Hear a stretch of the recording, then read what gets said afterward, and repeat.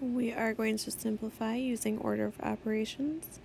The first thing we're going to simplify is going to be everything in the parentheses that are in the brackets.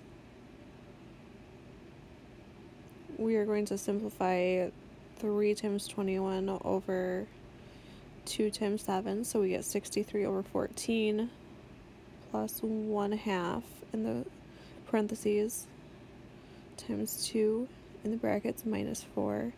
Next, we're going to further simplify everything in the parentheses.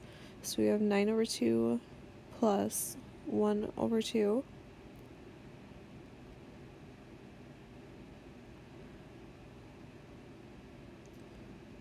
We can completely simplify the terms in the parentheses. So we have 2 times 5 minus 4.